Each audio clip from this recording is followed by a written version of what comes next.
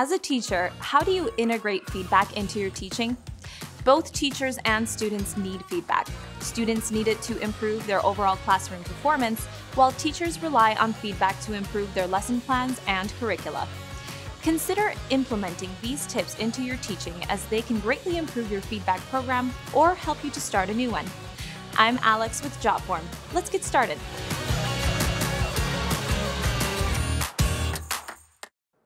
First, let's dive deeper into why classroom feedback is so important. Students can benefit greatly from feedback in the classroom. It can give them a clear direction on how to improve their learning and ensures that they have a firm understanding of the subject matter. Quality feedback also supports their academic progress and success while simultaneously improving their self-awareness and self-confidence. Overall, giving students feedback provides them with the insights that allow them and their parents to see opportunities for growth. Letter grades say very little about a student's overall performance in the classroom. This is why it's a good idea to pair your letter grades with a detailed feedback system. Teachers can benefit from getting feedback from their students too. Teachers receive formal feedback from school administrators, and they can also receive less formal feedback from their very own students and parents. Providing teacher feedback can help teachers to adjust and adapt lessons to a student's immediate needs and gives teachers a better understanding of student progress to see if the class will meet their goals. Feedback can also help teachers identify areas where teachers can capitalize on learning opportunities and provide an opportunity for self-assessment and measure personal career growth. Now, let's get into the types of feedback that can help create the optimal classroom experience. A good place to start is appreciation. Rather than delivering negative feedback, start by expressing gratitude for your students and their efforts. An appreciative comment can go a long way, as it helps students to feel more respected and open to other feedback that they may receive in the future. Another feedback type is sayback.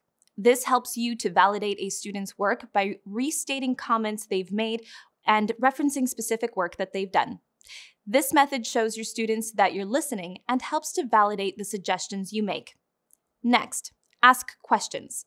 When you ask thoughtful questions, it helps to further engage your students in a conversation, and you can learn more about their situation on a deeper level. Next, offer your students guidance. When sharing feedback and suggestions with your students, make sure you give them a clear pathway to move forward. Don't just give them feedback. Follow it up by outlining the next steps that they can follow. This can show that you're actively nurturing and supporting them. And finally, encouragement. End an interaction, especially if you gave them negative feedback, with words of encouragement. This shows how invested you are in your students' success moving forward. This will also show how committed you are to improving your overall classroom environment. Don't forget that you can utilize automation to collect classroom feedback. Now that you know the benefits and types of feedback to collect, it's time to implement a feedback system.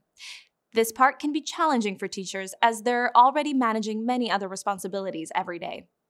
Rather than using a time-consuming manual process, you can instead create some simple online forms with Jotform.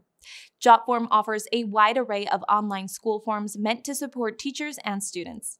They have some feedback form templates so you can easily collect and organize your information. There are even form templates for surveys, progress reports, evaluations, and other education workflows. You can choose a pre-designed template and customize it to include your preferred fields and questions. Keep in mind, there are assessment tools available in Google Classroom as well. Okay, let's review. Feedback for both teachers and students is extremely valuable in the classroom. It allows students to improve their learning and teachers to improve their teaching methods and lesson plans.